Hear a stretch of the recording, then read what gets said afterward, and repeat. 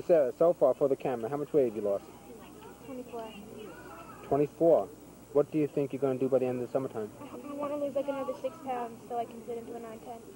You can have whatever you want, as long as it's on program.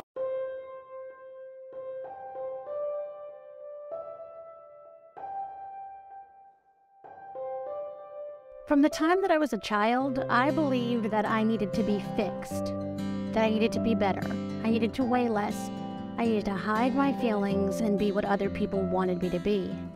I thought there was no way, exactly as I was, that I could ever be enough. And I lived with this idea for most of my life, and so it became my truth. And over time, the person I grew into being was no longer me, but whatever version of me I needed to be in order to get someone else to like me.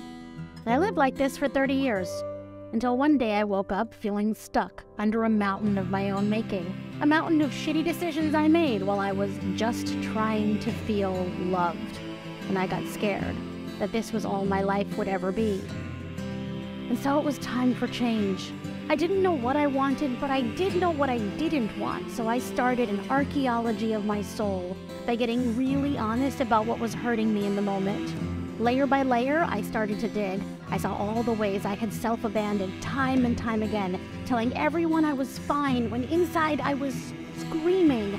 And there I was at 40 and learning myself for real for the first time, discovering what was unshakable in me, and slowly I started to build self-esteem for myself from the ground up. And here is what I know now to be true.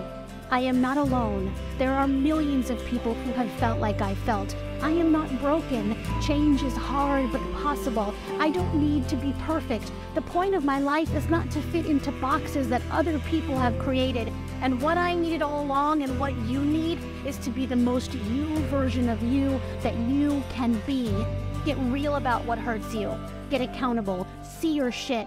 And one step at a time, use self-love to liberate yourself and create life on your terms. You are not a before and after. Your ultimate you is messy and imperfect and beautiful, all at the same time. It is not too late. Life has not passed you by. There is room for you to shine. If you are searching for more, this book is for you. If you are caught between accepting yourself and wanting to grow, this book is you. If you feel invisible, underestimated, overwhelmed, but ready to show the fuck up and be what you're meant to be, this book is for you. Join me for Soul Archaeology.